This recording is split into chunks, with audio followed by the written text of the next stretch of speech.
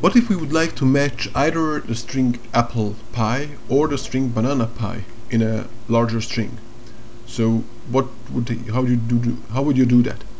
The easy way probably is to use two regular expressions. So to check whether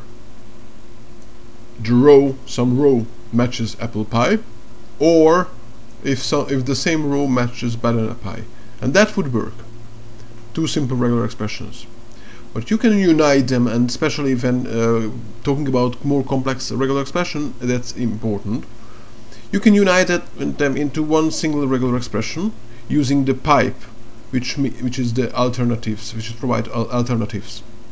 So now we have one regular expression, and it says match apple pie or match banana pie, and that has the same result as the previous one.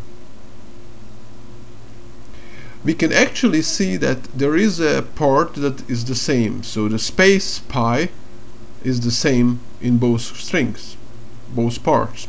So we could spare some characters here, or reorganize a little bit the regular expression and say that we either match apple or banana and then space pie. But in order to do that, we have to put the apple or banana part into parentheses. Otherwise, it would be apple or banana pie. So the apple would be without the pie. So in order to limit basically the area where this pipe means or, we put that part in parentheses. So apple or banana, and then space and pie.